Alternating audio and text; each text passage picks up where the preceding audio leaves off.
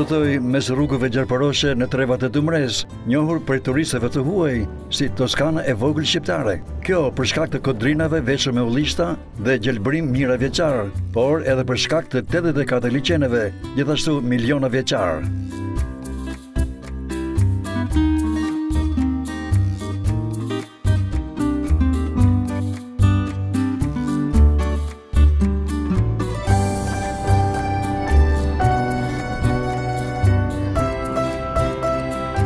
Rreth orës 10 më rri në fshatin Fierz, mbi 20 km larg Belçit. Në këtë fshat dikur jetoni mbi 450 familje, ndërsa sot, për shkak të emigrimit dhe lëvizjes së lirë urbane, këtu janë afërsisht 200 familje.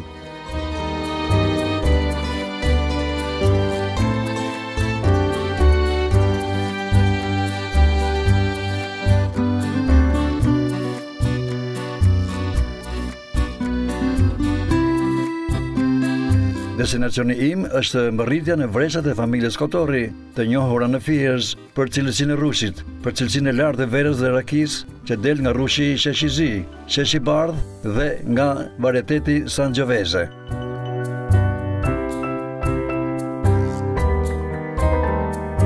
Por ka edhe një vektor tjetër të zhvillimit të ekonomisë së përditshme në familjen Kotorri, ajo është blegtoria.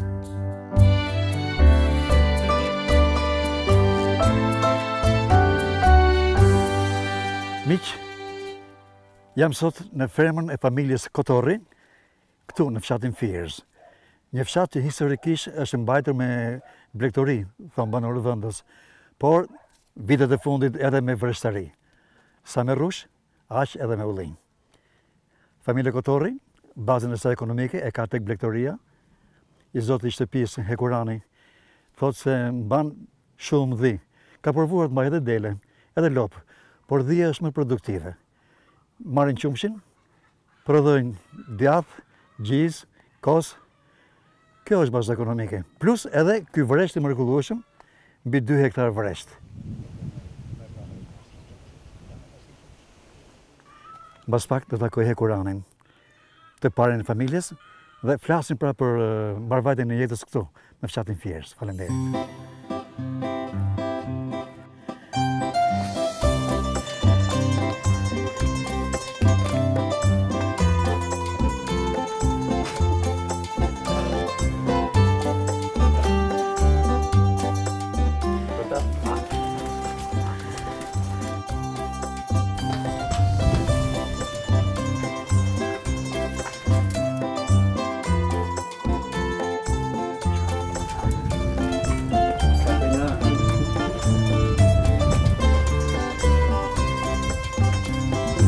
Në gjurëm të Hekuranit jam tani pra, e po vi në vatën e dhive.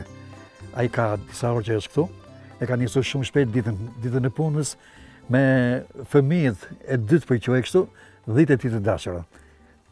E takojmë. Më duhet ta mbyll derën, sepse dalin dhitë. Përshëndetje, mirë dita, si jeni? Si kaloni? Mirë, Përshëndet? jo mirë. Këtu jam në fermën tuaj. Po. Hekuran? Po, në fermë. Dhe familja mbahet më shumë me dhitë. Me blegtori. Ne, si zakonisht, jemi mbajtur dembë pa den me blegtorinë. Unë në fakt i kam pasur lopë në fillim, e pas që ato nuk ishin në vlerë të madhe, ishin shumë e zorë në ushqimin e tyre, në daljen e tyre. Në shërbime që do lopa. Në shërbime, po, që donte lopa, dhe vura në një periudhë dele. Po e pas që edhe delja prap ishte më e vështirë, edhe u futa dhive, dhe arrita që me një konkluzion që tek dhitë e shikoj që ke një të ardhur më të mirë. Me rendiment, më të mirë, se sa tek lopa, tek delja. Po. Edhe dalin më kollaj nga dimri, kërkojnë ushqim më pak. Okej, bravo. Edhe me këto po merrim një herë për njëherë, si bazë për familjen.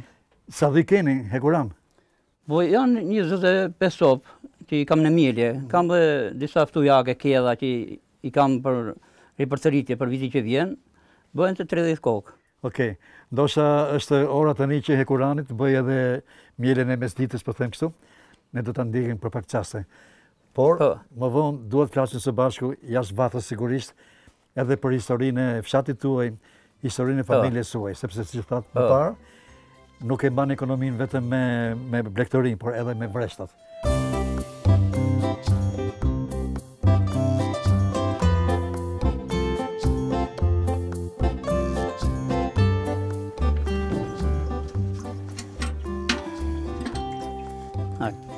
Kruta. Aj.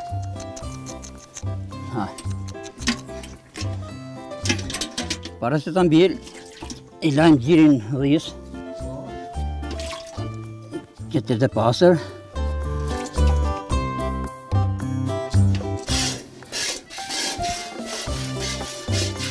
Se s'ka qumë shumë tani.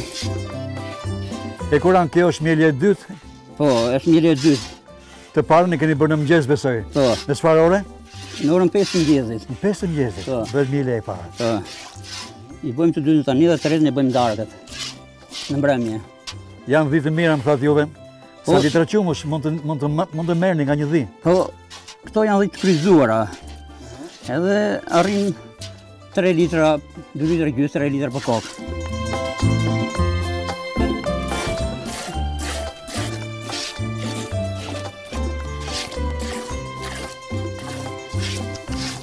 Ha.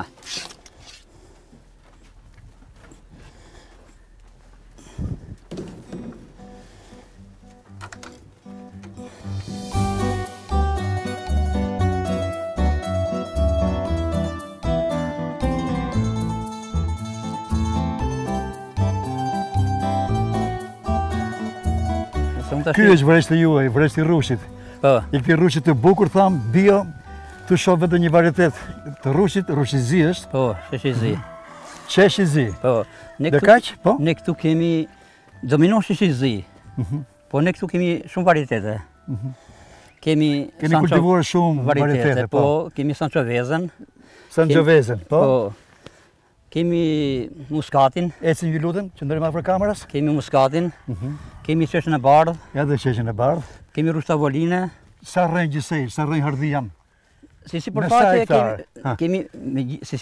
kemi 7500 rrënjë. 7500 rrënjë hardhi? Po. E gjithë toka sa është gjithsej me vresht? Është 18 dym si vresht. 18 dym.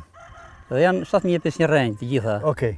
Mirë dashur, qëndrojmë këtu dhe flasim për historinë e fshatit tuaj dhe të familjes tuaj. Faleminderit. Faleminderit juve.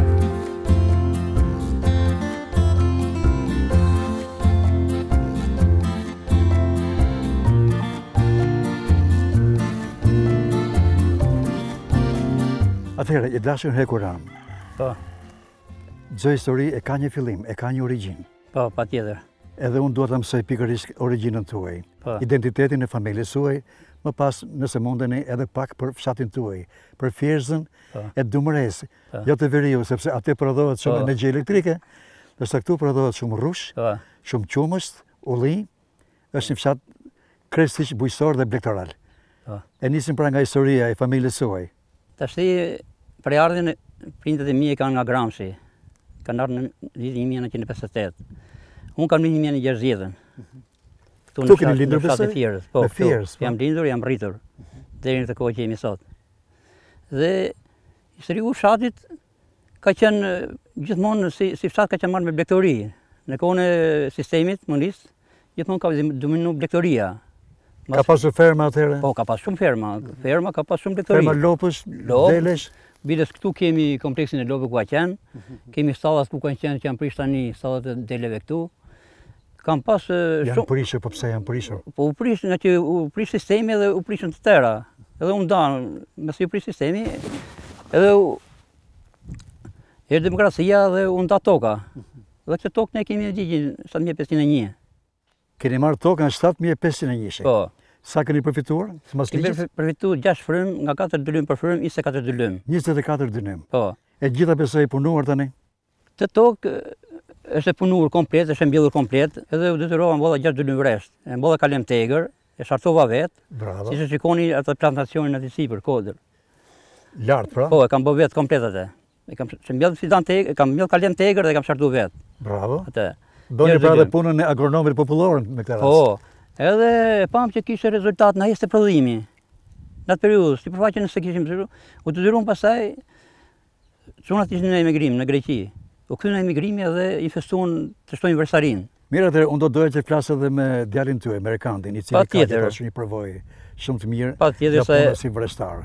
Desha shtoj edhe këtë, që ne qysh nga vjet kemi morë mujnë e vaditje, si shikoni edhe YouTube-at, sistem vaditje, e kemi marrë 2 kilometra larg.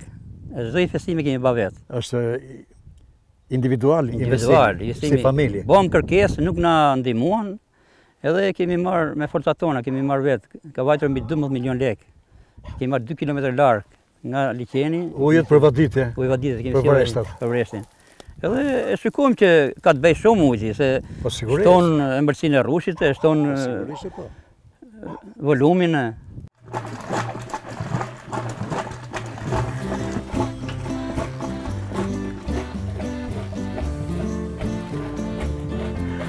Atëherë me premtuat i dashur Hekuran që do të kemi mundësi për me syrit kameras të sjellim këtu edhe disa çaste pune. Po, patjetër. Kur zonja juaj me tundësin e traditës? Po përgatit dhallën. Dhallën tani, po, është ore e drekës, dhallën. Shkojmë, ndjekim, faleminderit. Faleminderit juve. Hej, mirë dita, puna mbarë. Mirë dita. Si e? Si kaloj? U lodhe? Jo. Për ne qëra parë që sjellim me syrin e kameras, punën e një anvise e një zonje shtëpie me tundës. Ose si shton me humor dhe me dy bek, thonë disa, e? Po. Tani po nxjerr një dhall. Po. Më shpjego pak lutem. Ky tundës për sa kohësh është në familjen tuaj? Ka shumë vite që e përdorin. Që do të thotë sa? Mbi 20 vjet. Mbi 20 vjet, bravo. E keni ndërtuar vetë këtë? E keni blerë në pazar? E kemi blerë. E keni blerë, po. Dose për të tundur pasaj për dhall edhe për gjalp?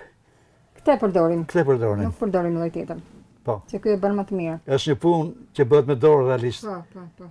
E ke mësuar kur ishe e re, besoj? E kam mësuar në kohët. Po, që kur ishe vajzë do të thotë. Kur ishe vajzë. Bënte nëna ime kështu. Edhe ajo kështu si juve, ja?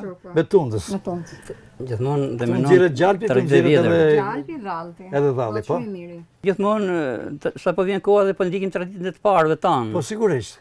Se ajo është gjë me freskët, me sakët, me pastër. Dhe mos harrojmë që çdo prodhim që del nga tundës është bio, ëh? Patjetër. Dihet që baktit kollosin natyrë, bulmeti është bio, çdo gjë del bio. Atëherë, ju kërkoj shumë dije sepse nuk e pyeta për emrin. Emri juaj. Xhevrie. Takzohet Xhevrie.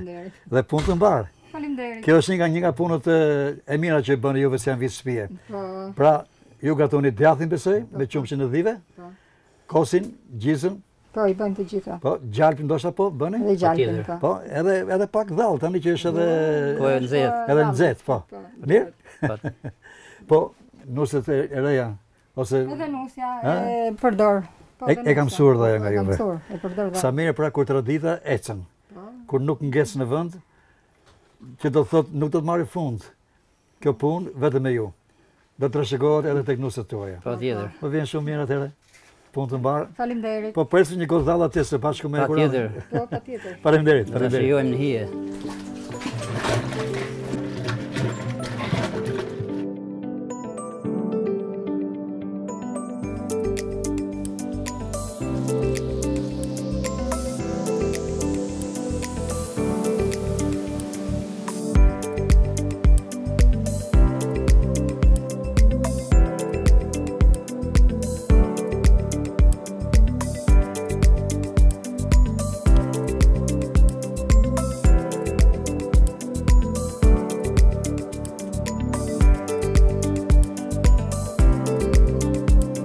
Hekurani pra është fermeri i kësaj vreshte të madhe me rrushtë të disa varieteteve. Si kundër gjithashtu edhe kujtesari, po them kështu, më i dashur për dhit atje tek Vatha apo tek Stani.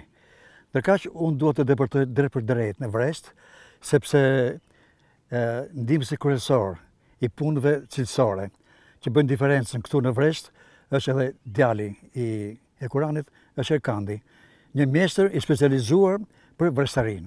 E kemi përpara, po punon. Është në kujdesin e rrushit, që mbas pak edhe do të vilet. Përshëndetje Erkand, punë mbar. Përshëndetje, si jeni? Mirë. Si dukesh? Mirë fare. Përshëndet. Erkand, vreshti juaj është e njohur në gjithë zonën e Dumresë. Në Belç flitet për rrushin tuaj, për vreshtën tuaj, jo vetëm për rrushin, por edhe për rakin dhe për verën tuaj të mirë. dhe kam përshtypjen që ky vreshtë e bën diferencën me disa cilësi. Më flisni lutem pikërisht për këtë diferencë edhe për kushtet moderne, në cilat juve mbani edhe vreshtën tuaj nga cila merrni edhe rrushin.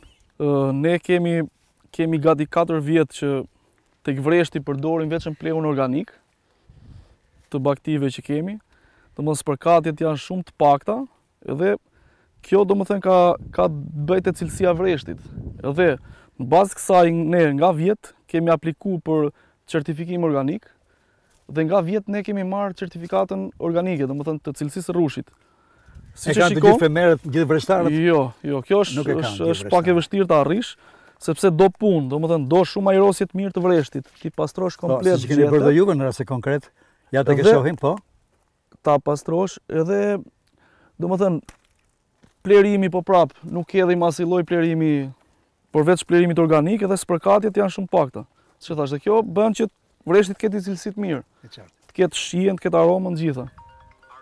Pra, licencë organike, thamë, e mirë edhe... Licencë organike, më thotë? Licenca është certifikata, më saktë kjo licencë. Po? Certifikat për vreshtin. Për vreshtin. Për cilësinë e vreshtit. Për cilësinë e vreshtit. Po. Ju përshëndes. Faleminderit. Sepse jeni rrallë vërtet. Unë mund të pjesë në shumë vreshtë të tjera këtu në Dumre, por kam përshtypjen që janë të pakët. Ata vreshtarë që puna juaj, aq më shumë në moshtarë pra që i jeni përkushtuar punës, vreshtës, rrushit, ullirit pak më lartë dhe kështu me radhë. Po, edhe ulliri është i certifikuar. Atëherë, për ta shpjeguar edhe pak më tepër, këtu është dhe pozicioni i tokës që bën vreshtin që mos të dojë dhe shumë spërkatje. Se nëse do ishim në një fushë, fusha nuk ka shumë ajrosje dhe dielli nuk e kap, domethënë varet pozicioni i tokës. E qartë. Ky pozicion që është këtu, domethënë e bën që vreshti të ketë një cilësi shumë të mirë. Të marrë dhe një ëmbëlsi shumë të mirë dhe të jetë cilësia e mirë. Në këtë rast unë do gaboja faktikisht Erkand, do të më ndjek edhe syri i kamerës son. Këtu në Dumre po e mendoj sikur jemi në Toskanat e Italisë. Kodrat e veshura me gjelbrim, kodrat e veshura me ullinj, me rrush dhe me bimë të tjera frutore. Apo gaboj këtu, Erkand? Po. Domethënë siç e shihni, vresht, ullinj komplet janë të mbjellura. Toka e Dumresë është tokë, domethënë që siç flasin përpara disa vitesh më saktë kohën e komunizmit, në zonën e Dumresë, cilësia e vreshtit ka kapur në Ballkan në vendin e parë. Bravo. Për cilësinë që arrin, domethënë se është vend i thatë dhe me toka është e tillë që arrin e bën vreshtin edhe duhanin. Atëherë, të dyja këto kapin në këtë kontekst. Cilësinë maksimale. Erkand, ç'është toka për ju? Atëherë, toka për ne është e shenjtë, si ta themi. Ne jemi mundu domethënë me mishe me shpirt, kur thonë asa me punë, që të arrijmë një cilësi sa më të mirë, të punojmë vendin tonë. Por me thënë drejtën, këto vitet e fundit jemi pak pesimist për tregun, se sado që cilësia është shumë e mirë, vreshti është shumë i mirë, prapë kemi hasë vështirësi tek tregu, tek çmimi më saktë. Sepse tregtarët e duan me çmim sa më të lirë. Kjo është ajo që neve na penalizon, me thënë drejtën. Ne do donim të vlerësohesh cilësia. Atje ku cilësia është e mirë, vreshti është i mirë, që nxjerr një verë shumë të mirë ose një raki shumë të mirë, do doshim që të vlerësohesh. Edhe për tavolinën gjithashtu është shumë e mirë, ai të vlerësohesh. Është një rrush i bukur, i pastër. Edhe për tavolinë pra mund të jetë shumë e mirë. Po, kryesisht është për përpunim, po edhe për tavolinë mund ta përdorin, domethënë. Po më tepër është për raki dhe për verë. Vreshti që kemi ne. Kemi për tavolinë pak atje sipër. Po si mund zgjidhet kjo atëherë? Nëse juve thoni që është problem çështja e çmimit që tërheqin grosistët apo grumbulluesit. Si mund zgjidhet kjo? Atëherë kjo do ishte e mirë, domethënë nga kantinat ose nga njerëzit që kanë kantina me emër, që duan një vresht cilësor dhe me certifikim organik siç e kemi ne, të vinë ta shikojnë dhe ta marrin për atë që është, për cilësinë që është, domethënë. Dhe vera do i dalim më e mirë nga një vresht që është me 10 apo 15 spërkatje. Kur ky vreshti jon si vjet ka vetëm 2 spërkatje. Dhe ato dyja janë të brenda domethënë në certifikimin organik, nuk është spërkatje ndalur. Ndërkaq unë miqtë e emisionit Veri Jug ju drejtohem me një apel si gazetar natyrisht. Të gjithë atyre fermerëve që nxjerrin verë dhe raki. Të gjithë atyre që grumullojnë rrushin në sasi të mëdha, në fshatra dhe vreshtat të ndryshme. Ejani në vreshtën e familjes Kotorri, sepse këtu gjeni cilësinë e rrushit, këtu gjeni garancinë e prodhimit të rrushit, nga një vreshtë që si thot edhe Kandi, po edhe babai i tij pra, i ka të gjitha cilësitë dhe standardet europiane në bazë edhe të certifikimeve bashkëkohore. Edhe njëherë, ju ftoj të vini në vreshtat e familjes Kotorri. Këtu reportazhi mbyllet me qemi, duke falenderuar shumë edhe të zotin e fermës, Hekuranin, por edhe djalin e tij që është shumë i talentuar dhe i përkushtuar, mbasi la emigrimin erdhi në Shqipëri për të shërbyer pikërisht vreshtave. Bashkë të shihemi të dielën, ju përshëndes gjithë mirat. Faleminderit.